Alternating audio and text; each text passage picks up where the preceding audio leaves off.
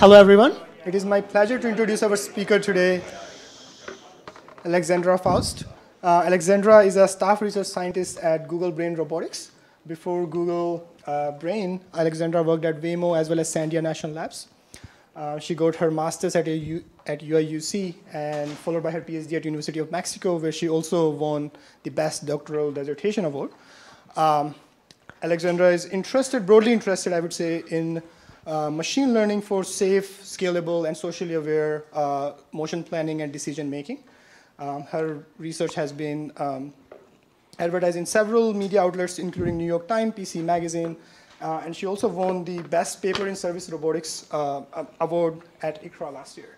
So welcome, Aleksandra. Looking forward to your talk. Thank you. Thank you guys for coming here. Everybody can hear me? So today I'm going to share our current progress on task and motion planning, mostly in the context of navigation, but lots of these techniques should transfer to general motion planning. Today in the United States, there are 11 million people that can't leave their homes without some sort of assistive device. That is combined population in the New York City and Los Angeles. 3.5 million people, or the entire state of Connecticut, never leaves their home. Service robots are autonomous robots that run errands, bring groceries, help these people can make huge difference in their lives. That's a tremendous opportunity for robotics to make difference for people that matter. But what do we mean by that? What do we need? With navigation at scale. On real robots in real world, right? Now these are the big words, and what does that mean? So let's look. So here we have, oops, we don't have, let's see, now we're in business. So we have a fetch robot going from, what's going on? Okay, we're back. Executing the same task, going from one side of the room towards the sink, rolling the camera over 5-10 minute period, and these are the changes in the room that happen. So it's blocked, this person is coming in, on the first shot, the entry to the sink was open. The robot must navigate and plan online. Now there's a janitor coming here in a way that needs to avoid it and so on. That's the real world, right? Robots need to be able to go from A to B, dealing with anything. So it starts there, the path opens and goes this way. They need to deal with this stuff. By the way, this is reinforcement learning policy running on the robot, no tricks or anything. So the rest of the talk is going to be partially how we got there. The second thing is real robots, right? They all come in different shapes and sizes. They have different sensors. They have different dynamics. They have different geometries. Fetch robot here is 250 pounds, maximum speed 3 miles an hour. Running into you is kind of equivalent of the football player hitting you, which is not a pleasant thing to do. Hello. The little brother Freight has different sensors because it does not have camera on the top. It's 100 pounds lighter because it doesn't have the body, and yet it is twice as fast, which kind of makes the whole dynamics business harder. We have the little Crazy Fly there that has a whole 200 kilobytes of memory to work with, and so on. The cars, the racer car has a different dynamics, and so on. So that's the real robots. We generally want to have methods that work for a given robot and plan safe and feasible motion in real world. So the standard stack, okay, we're good. So the standard stack that consists of perception, motion planning, and control generally does not scale well. And the reason is because the integration is hard. You have the planning layer that does not know about the errors on the perception layer. The control layer does not know about the errors on the planning layer. And then for every single robot and every single environment, we spend lots of time engineering and fixing bugs and compensating from the layer above. That's not scalable. So how do we get to the scalable part? Well, if we borrow a book from the biological systems, just as an inspiration, right? In biological systems, inputs and outputs remain the same. We observe the world with our senses, and we express ourselves with emotion, language, and so on, but let's kind of keep just to the motion and this side. Regardless what task and what we're trying to do, it's always same input and same output. And the focus is around the curriculum of skill and building the curriculum of skills, right? So can we do something similar to scale up robotics? Biological system, we have evolution. First comes evolution. Evolution determines the parameters of the system that enable learning, right? Do I have the right sensors? Do I have the right arms, legs, and whatnot to accomplish the tasks that are needed to be accomplished? Then once we have the system, then we interact with the environment to learn how to navigate. That's my daughter learning to walk. And we learn to navigate. I know, after several repetitions, it becomes mean. Finally, after we learn the skill, we reflect on it. We reflect on how well we're able to do something, where we can improve, and we're able to predict, given a new situation, new task, how well or how feasible that task is going to be, and we can use that in a higher order planning to improve our overall skill set. And finally, we have the curriculum of these skills that kind of takes us to the proficiency. So in the context of navigation and task planning, what is the most basic skill? What is the first thing we can learn that will kind of serve as a building block for the rest of it? So we saw it there. It's going to the sink. If I ask you guys, one of you to come here to the stage, you don't need to know why you're here. You don't need to know how you got here, right? All you need to know is to get to this stage, dealing whatever needs to be dealt with, right? Or you need to be able to exit the room, again, dealing with whatever needs to be done. That's a transferable skill. You can come to a stage in any stage, right? You can exit the room at any room and so on. So if you invest our time learning something like that, which we call point-to-point or steering function or controller or goal condition policy, however you're going to call it, that's one basic building block. The key here to say is that this policy maps directly sensors to controls and works with the noisy sensors, noisy controls, and noisy localization. So we're going to call this point-to-point policy. Since we're learning the sequence of actions, reinforcement learning is a natural setup. So we have our fetch robot. It has some observations. These are the noisy LiDAR observations. Basically, white means you can go, covers 220 degrees. Black means there is an obstacle here, and then this is noise that's present. We feed 3 observations in it. The actions are twist commands, so linear and angular velocity of the center of the mass. And we train in a small static environment. It's one of the Google micro kitchens with no walls moving or no obstacles moving, but it's just static obstacles. We feed the map and then we grow the walls. However, the objective here is to reach the goal. That's sparse, and if you ever try to do reward search and so on shaping, it's not easy, as it seems to be. We do have a good intuition of what might be the good parameters for the reward, but what the particular weights and so on, it's not clear. So there's lots of engineering that needs to go into that. The second area where the engineer needs to come is deciding what this neural network architecture looks like, how many layers, how wide they are, and so on. And by large, we do that by trial and error. And it's a painful process. Training this on DDPG takes about 12 hours, so that kind of extends very quickly. So what can we do better? And this is just an example of a reward search being hard. This is hand-tuned policy with a reward.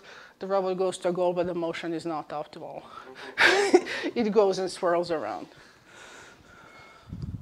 OK, so we're going to combine the evolutionary algorithms with reinforcement learning to automate reinforcement learning, and it's going to work in 2 steps. In first step, we're going to first evolve the rewards until we find the reward that enables the system to learn the task, and then we're going to fix the reward and vary or evolve the neural network architecture. So I'm going to start with a population of agents. Each agent has slightly different reward. After they're done training, we evaluate these policies against the task objective, how successful they are or not. We then select mutation for the next agent to start and select the current best policy.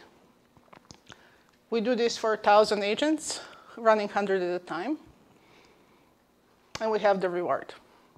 Then we repeat the process.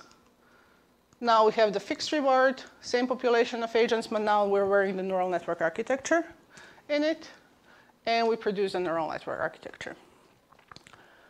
This takes about a week to train. Each one is 12 hours, so do the math. It ends up being about a week. It is also equivalent of 32 years of real-time training of the experience. So it's not cheap. On the robot, however, so this is the training environment, very simple, just the raised walls and so on. The objective is to reach the goal. This is the DPG in this case. The reward is something to the effect of reaching the goal and avoiding obstacles, so the distance orientation and so on. And it does a direct transfer to the real world. We put it here on the robot and put it with the avoiding obstacles. My dog had a really good time that day, lots of treats. But what's interesting here is unblocking is trying to go behind me, turns around, right? And loops back, and it's going to go and find the wall. This was not trained. It was basically just trying to figure out, trying to find a way to get to that goal position. This is the freight, basically running the same policy, going twice as fast between these obstacles and kind of stopping in time and so on. It was trained on a specific map, right? It was trained on that little micro kitchen, which was 20 meters by 15 meters or so. And the idea is that we can invest time into one skill and then can be transferable to other environments. And basically, we want to minimize the complexity of that training environment. So find a minimum training environment that is going to accomplish the task. Yeah, you're familiar with this.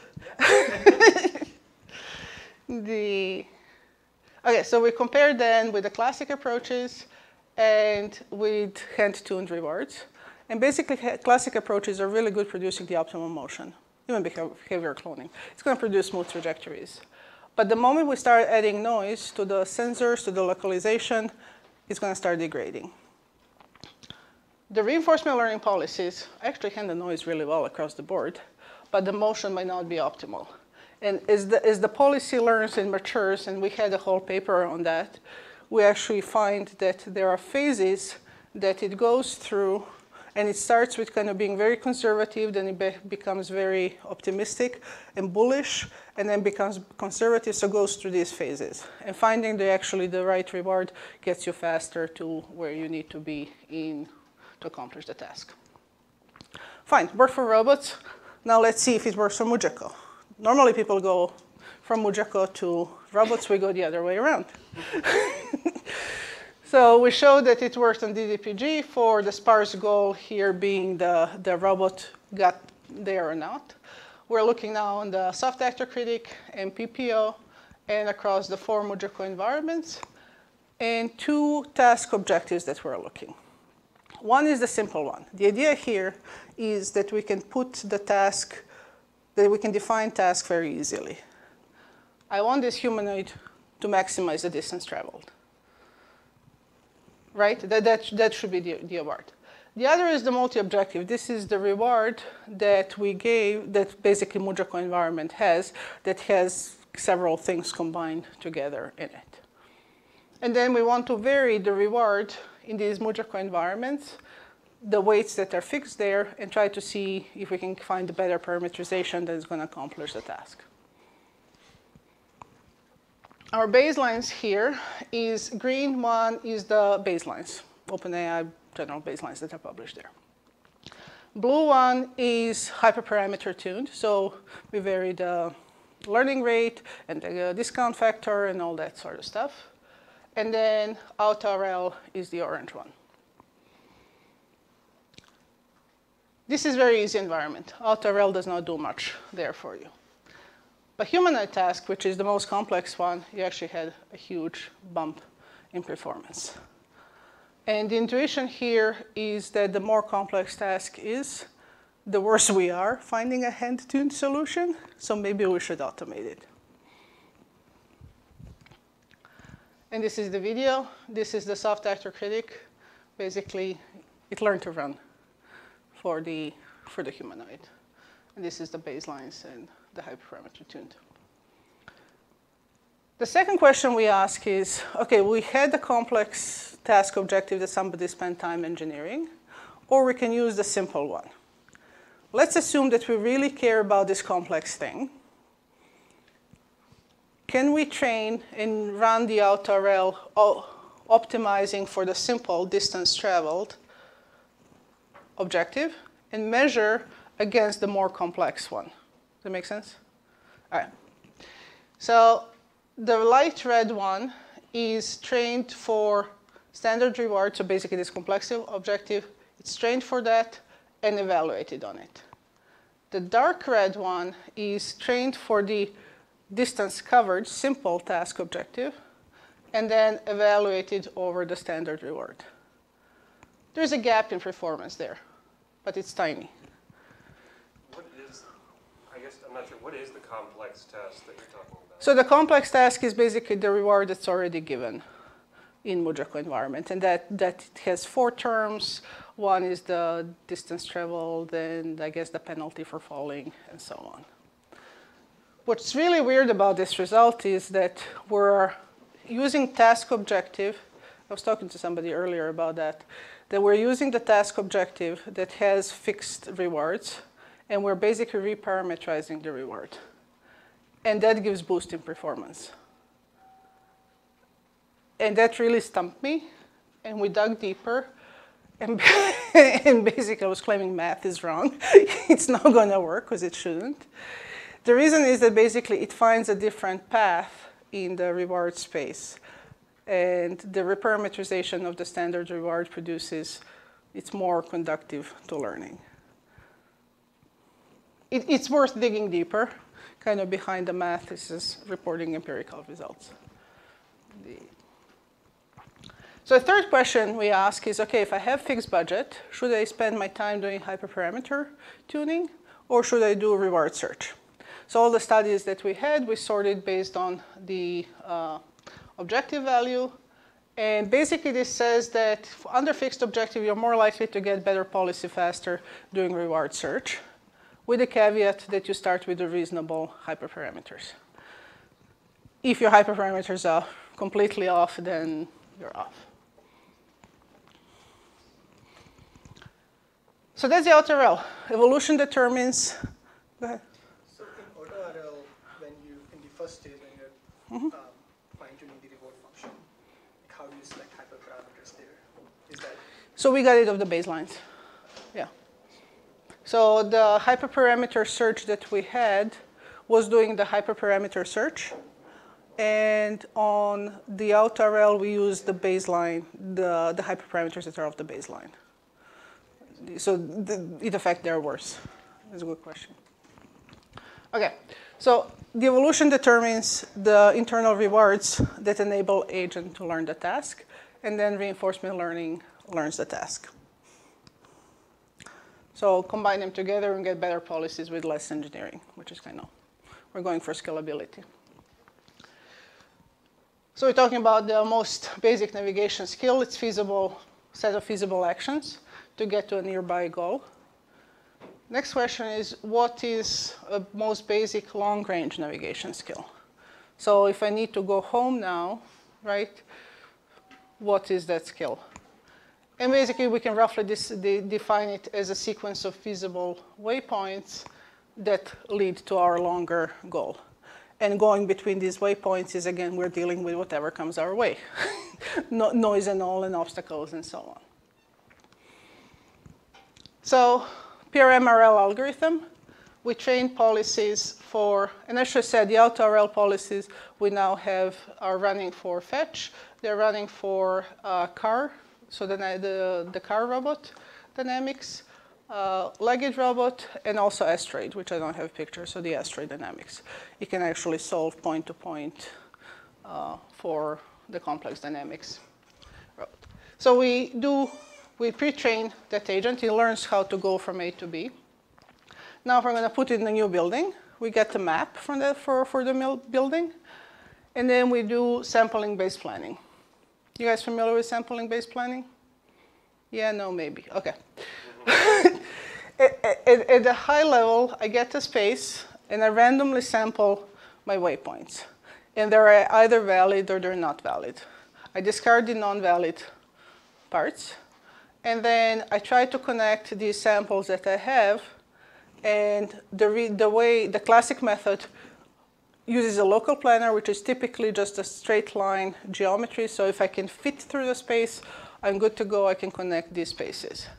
What it doesn't look at is the dynamics of the robots and the noise and so on. So this variant, PRMRL, instead of using the straight line, we use our reinforcement learning policy, which is point-to-point policy. We do a Monte Carlo rollouts and only connect the samples that can be consistently connected with that policy.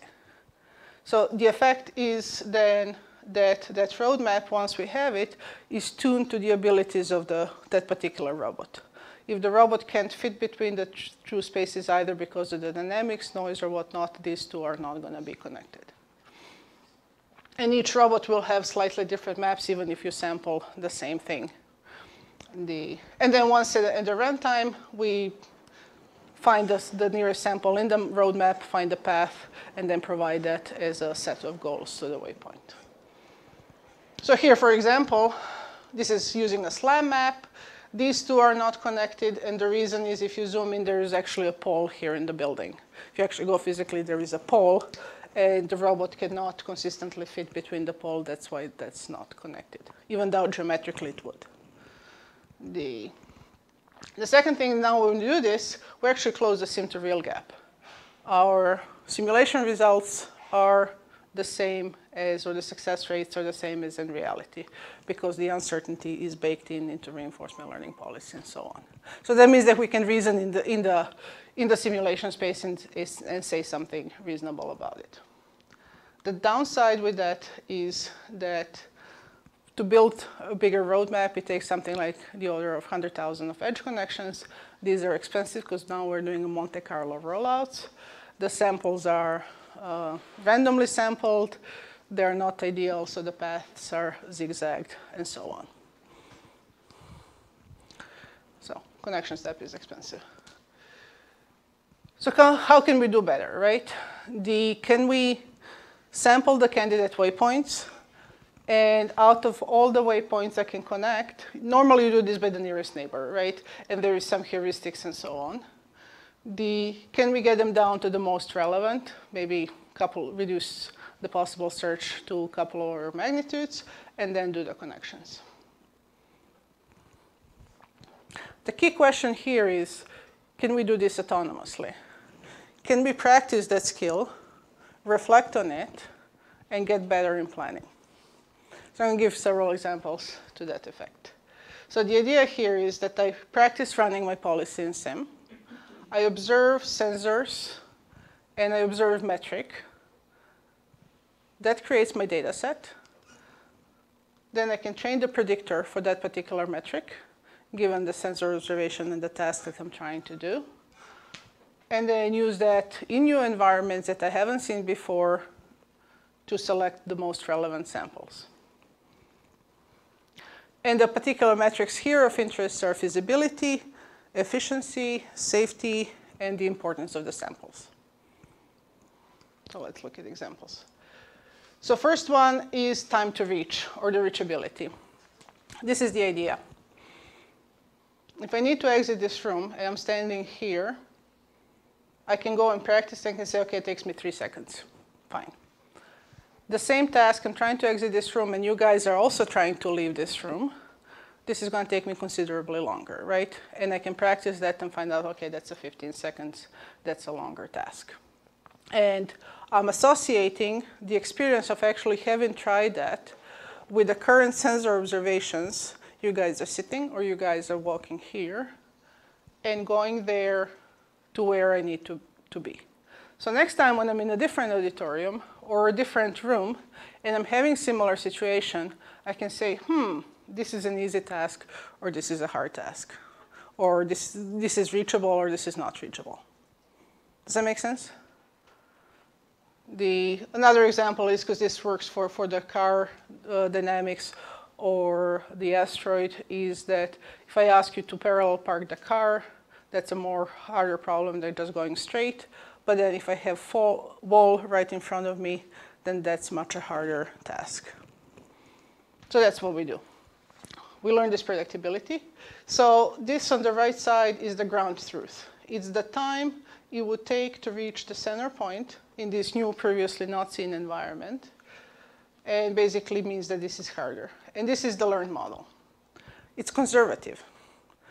But that's actually a good thing in this case. That means that here in the vicinity around the point, it's going to be pretty accurate to tell me, yeah, this is feasible or this is not feasible. For the complex, that includes the sensors and the dynamics and so on. So then I can put it into something like RRT, where if you guys are familiar with the RRT algorithm, it needs to solve a two-point boundary problem function, which is not generally available to many dynamic systems. You can kind of have it for very simple ones. Turns out RL can solve it, and you can drive the system. So that's why the green trajectory, that's the RLRT, that's using RL as a steering function, is smooth, versus this is the ST standard one that does not. And the second one is that the search is connecting the samples in the RRT that are most feasible and reachable at a time. So we get shorter paths and faster planning. And this is developing the tree. So reachable here, is reachable within a particular time horizon, given its it predicts time to reach the goal. And then if the goal is unreachable, there is the maximum of, I don't know, we said 40 seconds, 60 seconds. So if you get it's going to be 60 seconds, means, yeah, we're not going to, because it's a local connections. So the output's a scalar, which is the time. Yeah, yeah. These RRT branches are then of different time steps in the RLRRT. So these branches in RLRRT are of like different time horizon. Yeah, so you can kind of go and you stop it after a certain time and find the second sample. So this is on the robot. Again, this is naive planning, and we're having the waypoints that are off. And this is the RT trajectory that's going pretty smooth because it's picking samples closer. The second metric is swept volume. And swept volume roughly measures the efficiency of the motion. It is the volume of the displacement that the motion makes. And it's something that is heavily used in traditional motion planning as a heuristic to say, hey, if my motion or path is minimizing the displaced volume, then I'm less likely to get in collision, and that's a good thing, right? The caveat with the swept volume is that it requires heavy computational geometry calculations, and it's very slow. Turns out neural networks can learn it really well. From kind of examples, I think we need something like 100,000 examples. For a variety of the robots, we can train the swept volume, and then we do RT planning that minimizes the swept volume. And that's what you have on the left here with the Baxter, whereas the Euclidean distance measure goes and produces much longer paths. Is that the swept volume of the end effector or the entire arm? Oh, the entire arm. And I don't have video in the presentation. We have it in the paper that we can actually now learn to predict the volume of the space, so the grid cells that are being affected. And works for manipulators, prismatic joints, arms, and so on, generally generalizes across the robots. Third metric that's inefficient generally is, and collision checking is a big part of, collision checking is the atomic action that happens in the planning. We always need to check whether we're in collision and so on.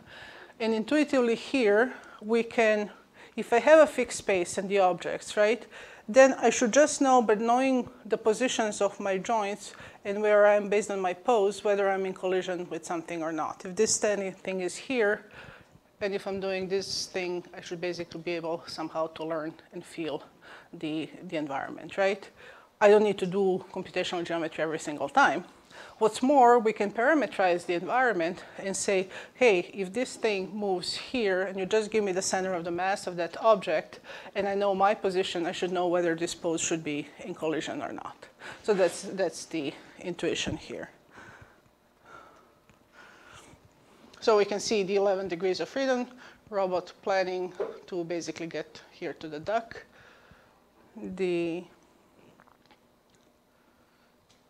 So the training collection, this basically generates the data set, different poses, the shells move, and so on. And that's how we train the method. And then we're putting it into RRT that does a massively parallel planning of, because we're using the batching property of the neural networks, we can check entire edges at a time, 5,000 at a time to do collisions. They're going to lie sometimes, but then we have a repair step that actually runs the full collision checking traditional method in just for the repairs to verify that the paths are clear, but that's much smaller number of collision checks. So. The last one on kind of this space of the metrics deals with a long range navigation. So if I ask now, I need to go back down to Mountain View from here. What is my next thing to do, first thing to do? Where should I go first? Your car. Door. Right? It doesn't matter where I'm going to go, but in this space locally, there are certain spots that are important for longer range navigation, right? And these are locally learned. You go to a different space, and based on my different geometry and dynamics and so on, if I'm a mouse, I might be looking for a mouse trap, but I'm not. I'm going to be looking for doors, right? These are things that we can learn locally and then plan and make our maps more efficient down the road. So that's basically the idea. We're going to observe the important waypoints in the neighborhood. Given the neighborhood and the point, the neighborhood is basically top-down projection here. We're going to create a better roadmap. So first is we build a PRM, like we did. This is actually PRMRL. This is a Googleplex large map that is used as the standard non-optimized planning. Then we kind of go and solve a bunch of queries here. And we compute for each node in that roadmap, how many times we traverse to that node. That will tell us importance. And then if we remove that node, does the connectivity of the space still remain? And if both conditions hold, that means that this point is really important, and we should know that. So that becomes so here on the Googleplex, there are these 4 walkways. Turns out things like entering into the whole walkway and going along them are important. There are a couple of main areas here, but here in the corner, it's not as important. So that tells us how important the points are. And we can use then, so we can learn to predict these based on about 5 by 5 meters neighborhood top-down of what is important for the sample. So now that we know that, how do we plan? We have new environments. We densely sample the space. Then for each sample, we kind of look at the neighborhood and says, hey, predict me how important this sample is. Turns out this one is important. These orange ones are not necessarily, and so on. and we filter them. We only keep the log n important samples. And then we build a hierarchical roadmap. The critical samples are connected globally, and non-critical ones are connected locally. So back to me going home, that means that any points I have here locally in the room are only be connected to the points in the room. They're going to be connected to the door. And then there is another door. If I get to the hallway, there are going to be 3 other doors. I'm going to be connecting them separately. And we end up with a hierarchical roadmap. So this works for a variety. So for example, in this simple environment where we have slids, here the roadmap that covers the same space is 2 orders of magnitude smaller. It works on the 3D. For the 3D, we use 3D convolutions. For the 2D space, we do 2D convolutions. Works on the SE2 and SE3 robots as well. And then back on the navigation, in a brand new environment, we haven't seen this environment before. We see the critical samples are here, and they look reasonable. And this is on the robot in the test bed. On the right side is the non-optimized, and this is the critical point. It goes directly to where it needs, where this one kind of goes and spends time. And if you see closely, there are some extra waypoints here that are not present in the critical PRM, which is much more optimal.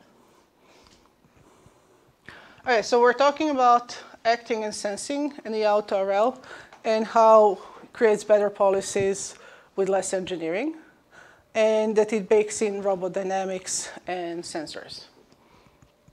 We talk about the loop between acting and planning, and that it learns to estimate feasibility, safety, and efficiency for the new tasks with the respect of the abilities of the robot and the policy that we have at hand.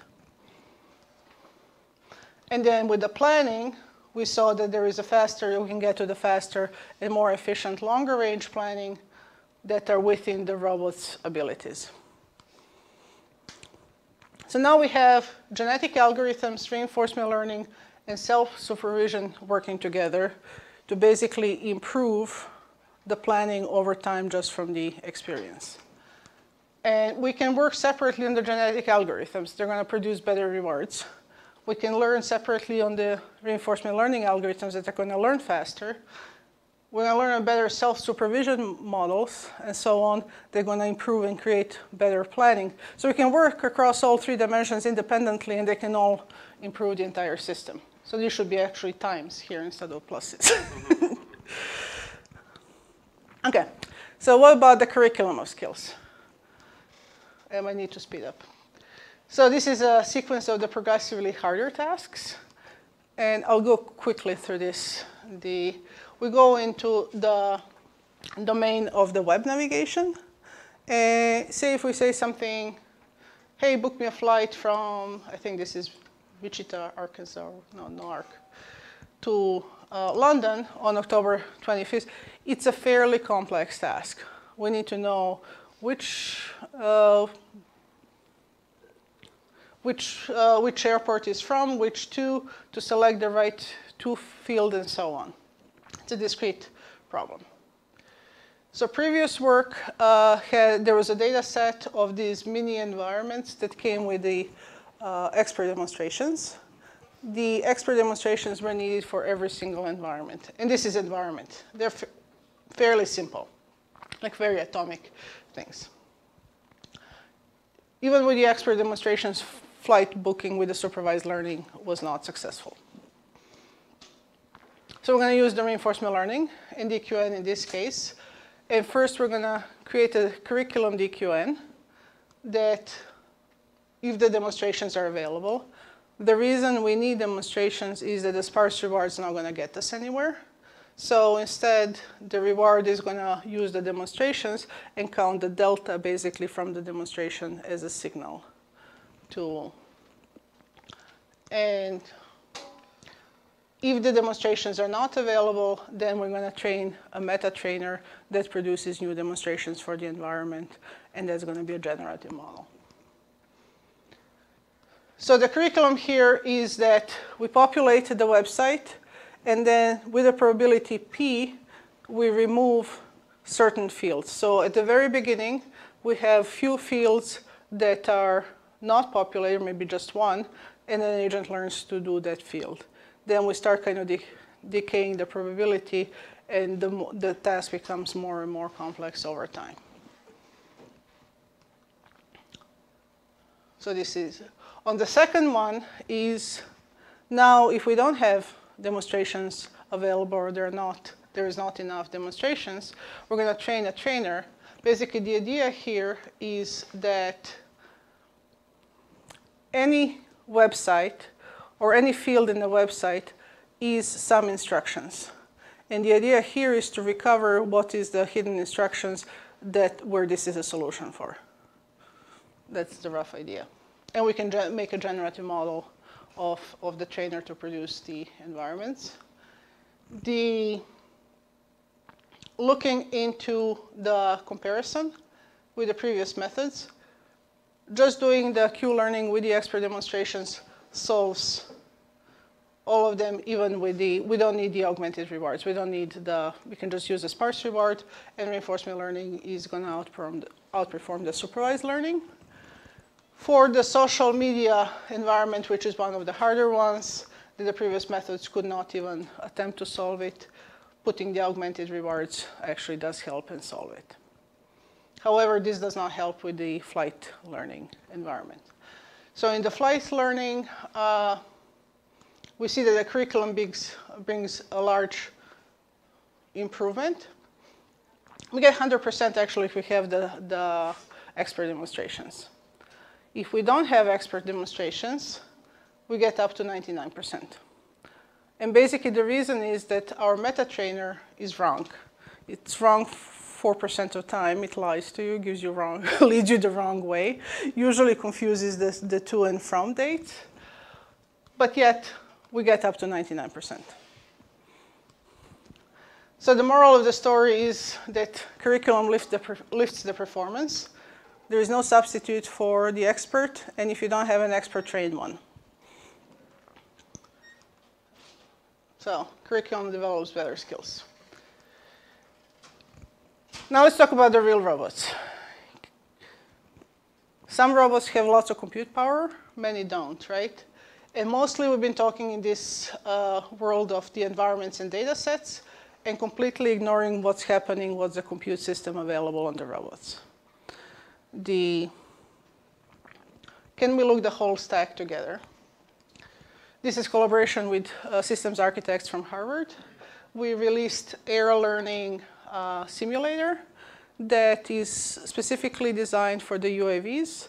It builds on the AirSim, the simulation environment from Microsoft, and adds the interface to the OpenAI Gym, and adds the environment generator that you can say, hey, I want 10 obstacles here, randomly position them, and they are photorealistic, and so on. So research platform for hardware. So we have this section where we're creating the environment. So we can train reinforcement learning policy, basically, again, doing the point-to-point, that here is the curriculum over zones. So we start first training within the zone, and that's the first checkpoint. And we can evaluate it across the checkpoints. Once it's proficient enough in zone 1, we can extend to zone 2, and so on, and we can learn obstacle avoidance on the quadrotor.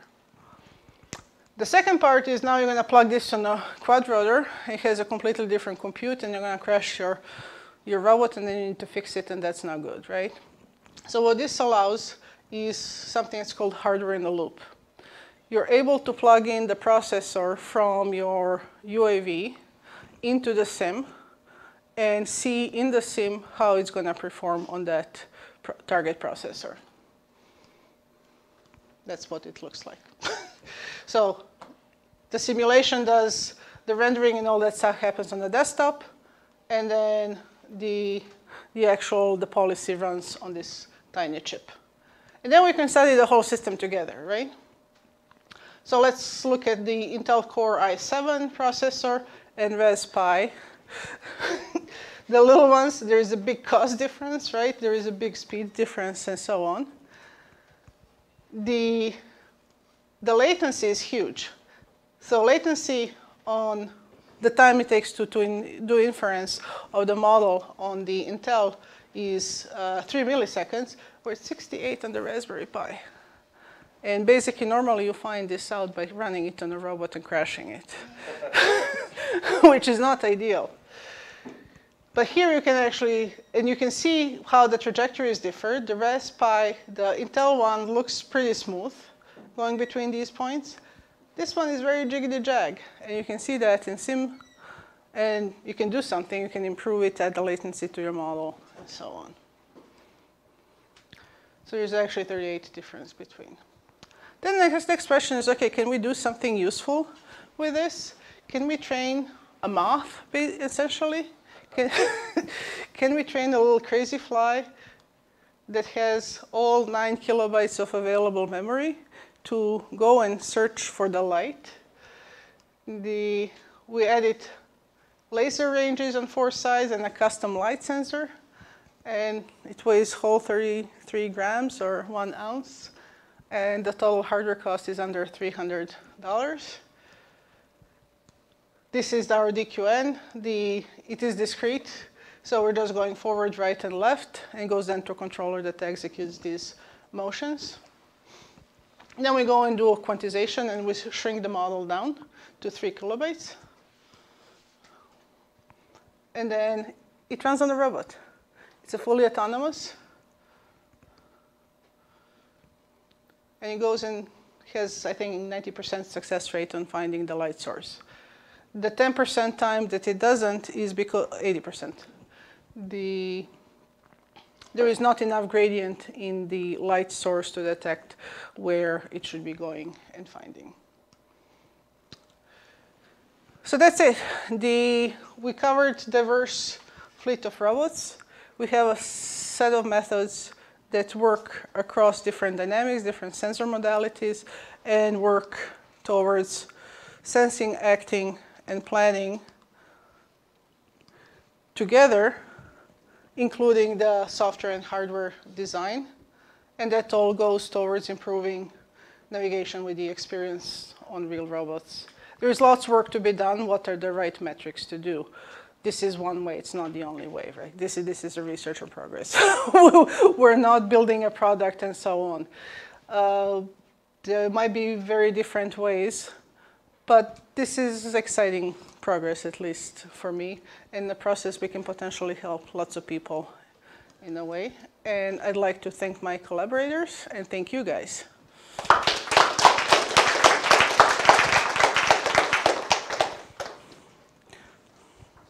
Questions for Aleksandra?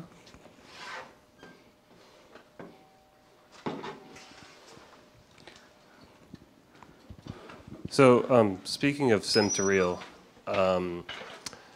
your experience of, like, I guess, learning on, like, for the navigation, or for the RL and the auto RL for the navigation of the fetch robot and the ones like it. You mentioned, and there's complications of, like, dealing with the kinematics of the robot and dealing with sensor noise. Mm-hmm. Can you talk, I guess, about how much, like, the sensor noise, et cetera, I guess, like, what the realism of the sensor noise and that sort of thing in the simulation environment, and as well, like, I guess, quantitatively, like, if that's, taken away, if the sensor noise model is not as realistic, how much does it make everything worse? So we started this very naively, and our noise models are huge. I think we were adding like 1 meter of localization noise to the robot, which is ridiculous. So all these results are with that, let's pick a number and just add a random noise into the system. We could go and measure, and we did some actually, okay, let's run a robot and measure what the actual noise is for that particular one, and let's fold it in.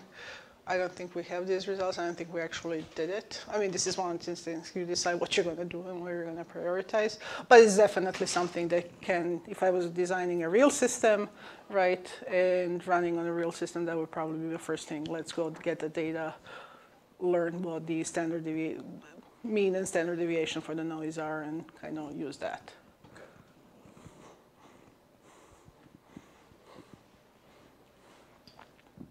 Thanks for the great talk. I was a little confused on the critical PRM.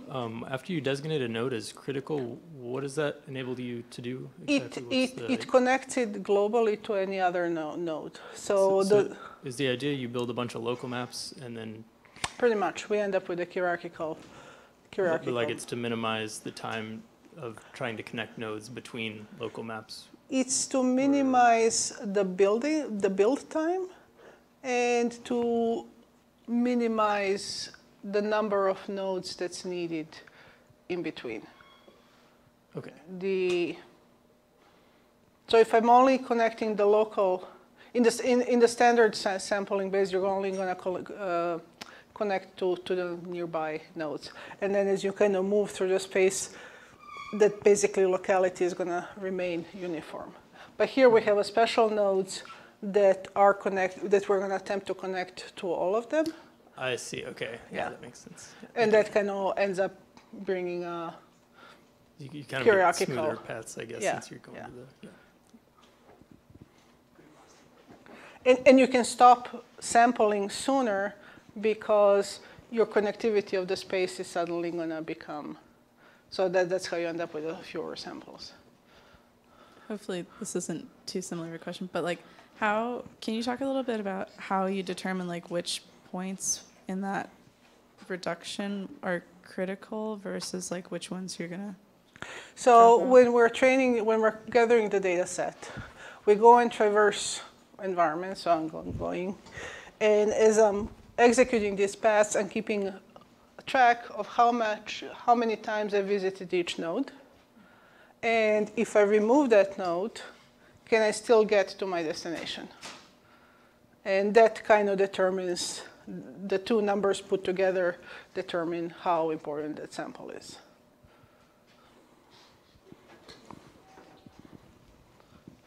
So I guess kind of related to the finding important waypoints, it seemed like in the graph you showed of like which points were picked out, that sometimes if there's like a narrow passageway where there's only one option, then all the stuff along that passageway would get designated as critical. Yeah. Is there, like, is that desirable, or would it be preferable to find some way to only get like the ends of the corridor?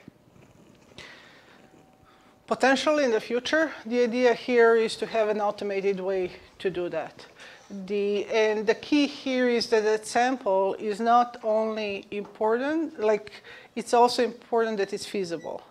So sometimes, especially with the kinodynamic systems, asteroid and so on, if you're going around the corridor, being able to kind of slid in and turn into is not an easy thing to do. So that sample is put ahead of the hallway, for example, or very slightly in where you can actually shoot. That's what's important. Getting it better and optimal and so on. We just send this for ICRA on Sunday, so. I was curious about the training time for these various RL. So you mentioned the auto RL was like 32 years of experience, but then the rest of them, It's about the same, and it was very interesting. The Mujako environments, I was hoping they would train faster. They didn't. So each one of the agents was taking, I don't know, 10, 12 hours to train. And PPO was actually the slowest. PPO was, we don't have as much data on the PPO because it was taking a very long time. Hi, so in your training loop, you both evolved the rewards and you evolved the neural network architectures. How important is the actual evolution of the neural network architectures? Good question. On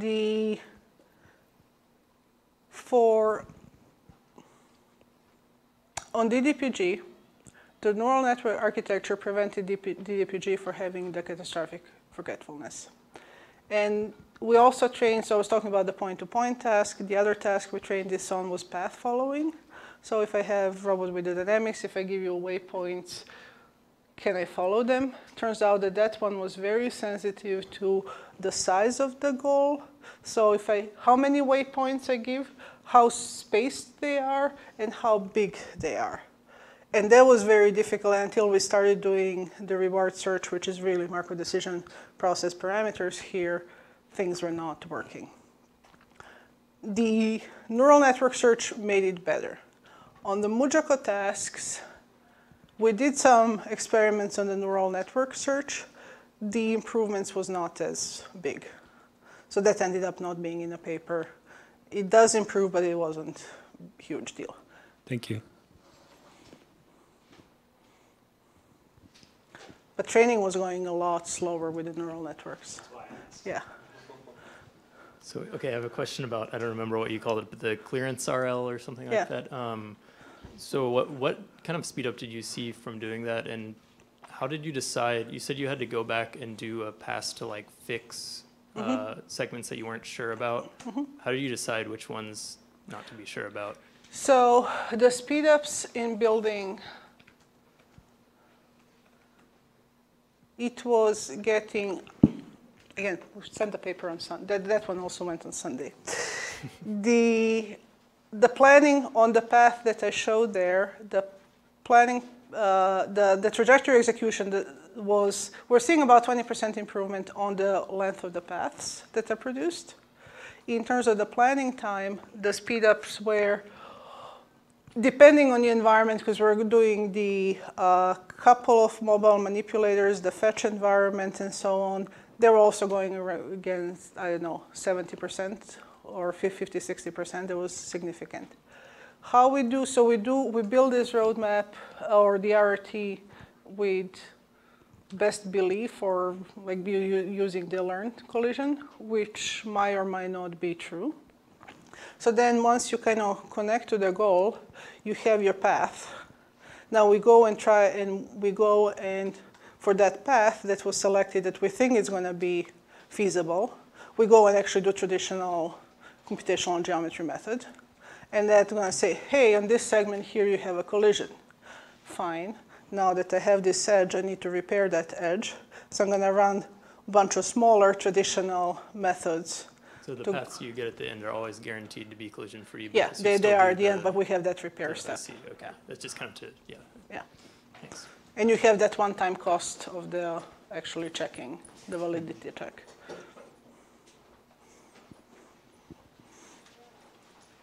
Any other questions? All right, if there are no other questions, let's thank our speaker one more time. Thank you.